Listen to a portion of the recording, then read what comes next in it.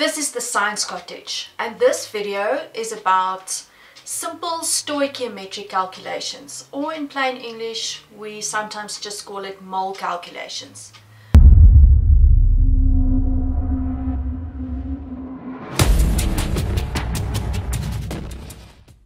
Alright, so if you think of the term a dozen refers to 12 of anything. 12 pandas, 12 cupcakes, 12 eggs, as long as the term dozen refers to the number 12.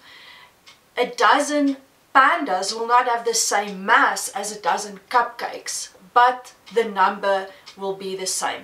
You can also have multiples or fractions of a dozen. You can have half a dozen, 2 dozen, etc.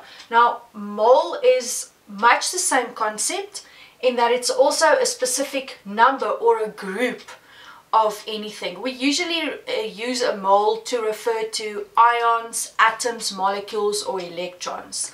The number of particles or units in one mole is just much larger than a dozen. It's 6,02 times 10 to the power 23 of anything. And that's also called Avogadro's number of units. Alright, so simple mole calculations that we'll look at in this video is mole and mass, concentration, and gas volumes. Right, so in a laboratory, if you need to work with a certain amount of a chemical, it's basically impossible to go and count out a number of moles of a substance. What we can do in a laboratory is we can measure the mass of a substance on a scale in grams. We can measure it in kilograms obviously as well, and milligrams and so on, but the SI unit for mass in chemistry is grams. The concentration is something that we can determine and label a bottle with a specific concentration.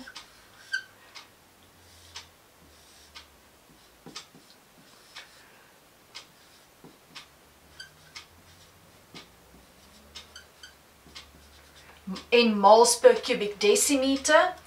And a gas volume is something that you can also measure in a balloon, a volumetric chamber, and so on.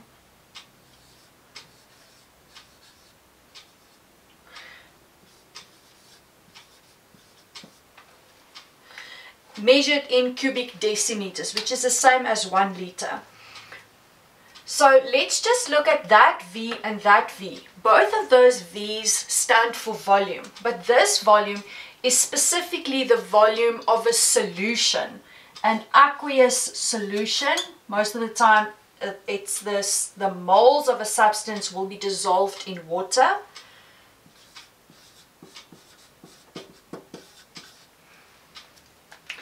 And the volume in this equation is specifically for gas volumes.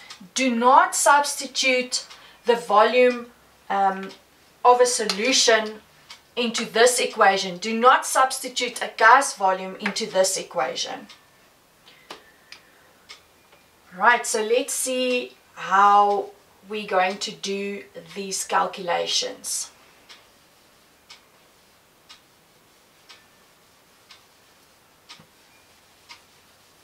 First example, let's say we have 0,5 moles of sodium chloride. What is the mass of the sodium chloride? So if we need to measure that specific mass in a laboratory, what will the mass be that we need to measure?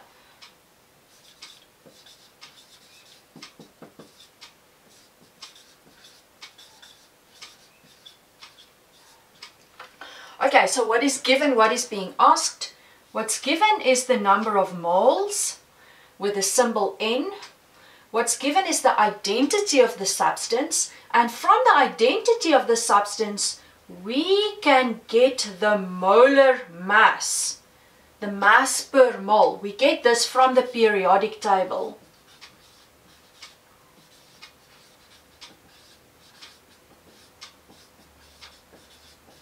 The periodic table will always be given to you in a test or an exam. And what is asked? The mass, lowercase m, is asked. So we'll use this equation. First of all, we have the moles. The molar mass we can get from the periodic table. So the molar mass of sodium chloride will be as follows. If you look at the periodic table, there's, for example, the element sodium. The higher number that is given is the molar mass.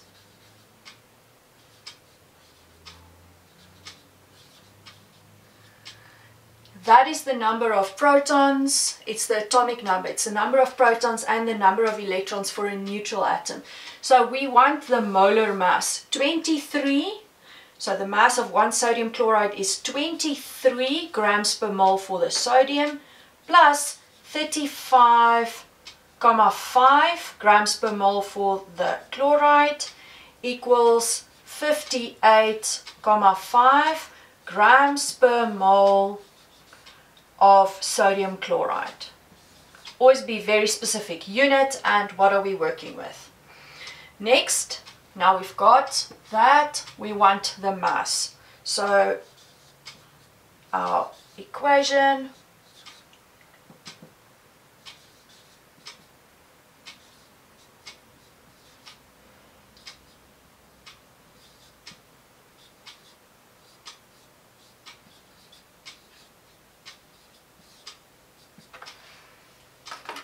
quickly calculate that.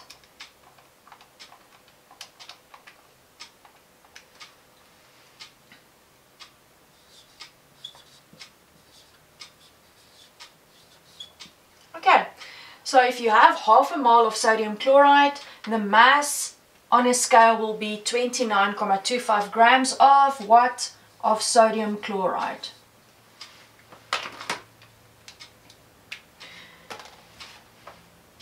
Next example.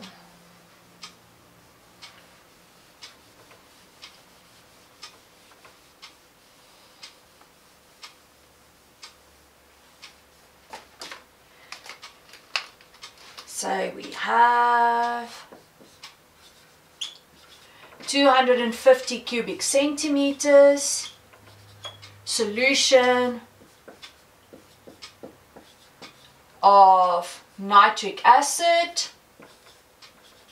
with concentration 0,1 moles per cubic decimeter.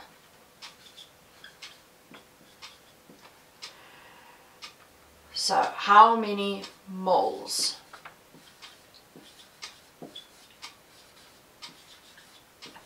We have the concentration is given, we have the volume of the solution. It's a solution, so we'll work with this equation. We are not going to use the volume of a gas.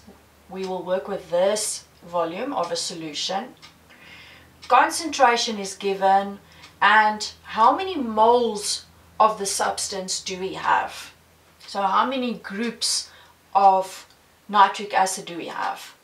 Alright, so we'll use this equation. But wait, before we can use the equation, we need to make sure that everything is in SI units. The SI unit for volume is cubic decimeters. So we need to divide by 1,000 to get to cubic decimeters.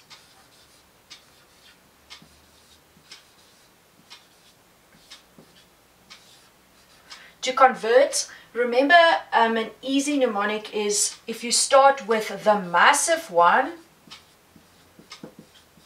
you need to multiply. So if I start with cubic decimeters, the massive one or the larger one, I need to multiply to get to cubic centimeters. Multiply by 1,000. That's the conversion factor, and then obviously if you start with a smaller one, divide by the conversion factor. So if I have cubic centimeters, it's the same as a milliliter, need to get to a cubic decimeter. I'll divide by 1,000, which gives me 0.25 cubic decimeters. So the number of moles is equal to the concentration times the volume. If we rearrange that equation, the concentration is 0.1, volume is 0.25. Use the correct unit, otherwise the whole calculation is incorrect. Do the calculation.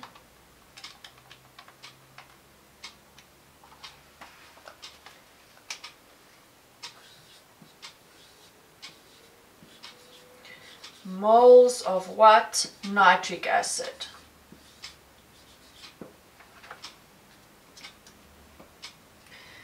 Right. Next example pertaining to concentration. We still have the same amount of nitric acid with the same concentration, but now we want to figure out what is the mass.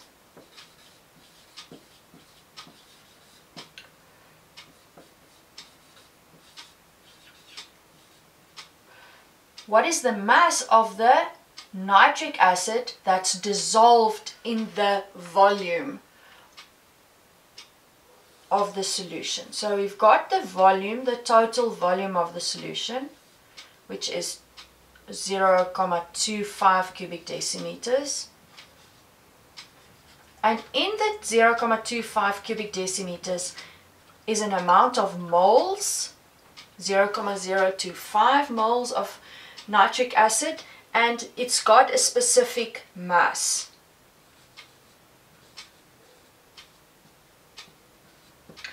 The nitric acid dissolved inside the volume has got a specific mass. If we prepare a solution of nitric acid or a salt or a base in the laboratory, you need to be able to measure the mass and then dissolve it in a solution with a specific volume to get a specific concentration. And in doing so, you create a standard solution. So what is the mass of pure nitric acid that we need to measure in order to make up a concentration of 0.1? There we can actually do the following. We can combine these two equations, concentration and mass, by doing the following.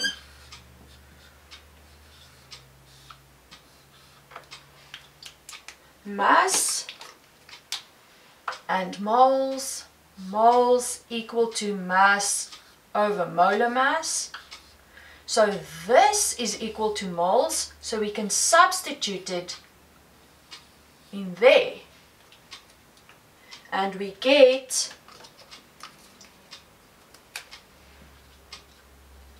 concentration is equal to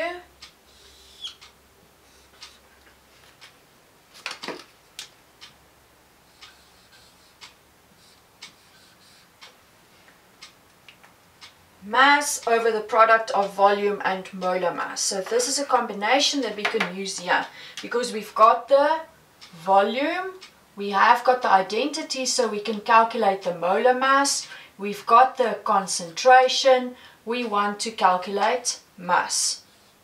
So we've got the concentration, volume, we can calculate the molar mass, and we can figure out what the mass in grams will be, that of the nitric acid that's needed to prepare a solution of 0.25 cubic decimeters with a concentration of 0.1 mole per cubic decimeter.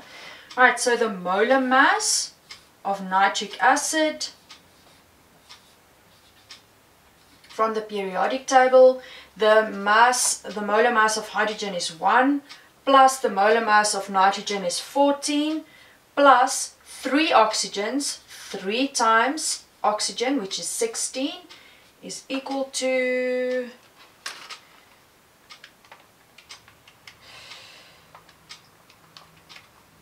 63 grams per mole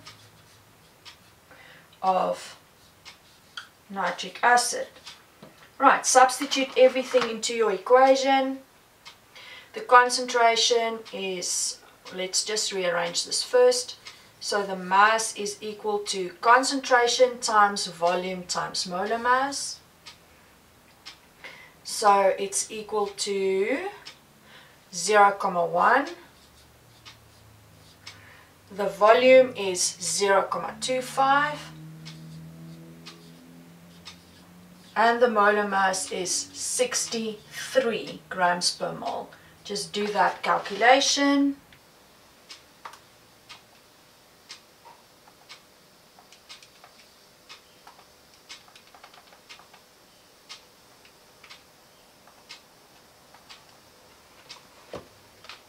So the mass is 1,5 and rounded to 2 decimal places, 58 grams of nitric acid. So in other words, if we need to prepare a solution with this concentration of nitric acid,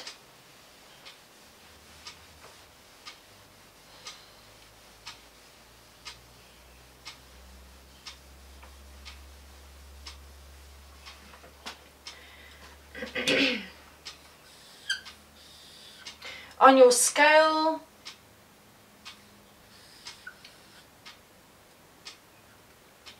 you will measure a mass of 1,58 grams of nitric acid and add that to a glass beaker. Fill it up with water to create a solution that is exactly 0,25 cubic decimeters in volume. And then you've created a standard solution with a concentration of 0,1 moles per cubic decimeter.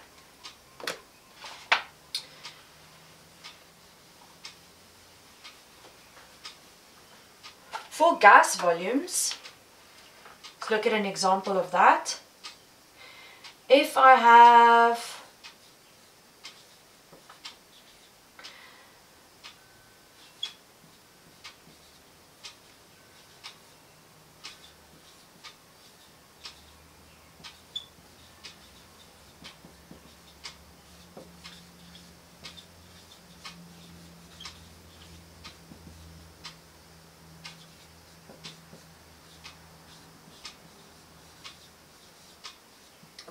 so I have a certain amount of moles of oxygen. What is the volume that it will occupy? Right, so we know that oxygen at room temperature and pressure is a gas. We have the number of moles. We know that it's oxygen gas. What is asked is the volume that it will occupy. So from this, we can also calculate the molar mass because we know what the identity is of the substance if needed, if we need to work with the mass of the substance at all.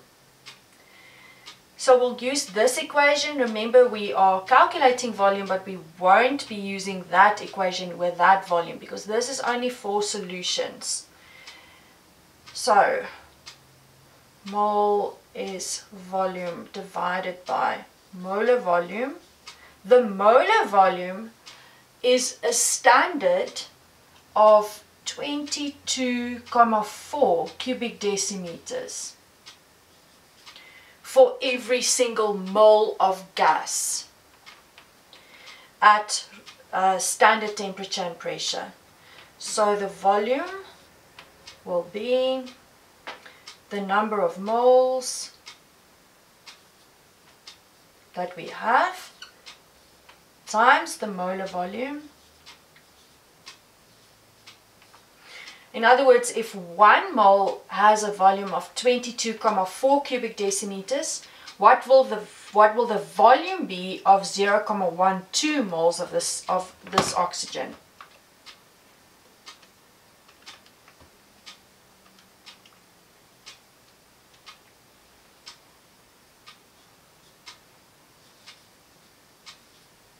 Because it's your final answer, round it off to 2 decimal places. If this was not your final answer and you still had to substitute it into a next step, then you will not round off here yet. But your final answer for the question, you round off to 2 decimal places. And it's measured in cubic decimeters for volume. And the volume of what? Volume of oxygen.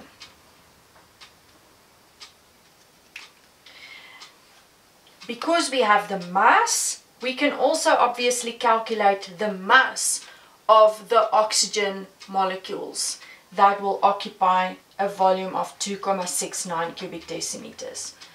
If we've got the moles, we can calculate the mass. So always just look at what you have and what is being asked. In a following video, I'll cover a calculation regarding the number of moles, individual particles, and Avogadro's number.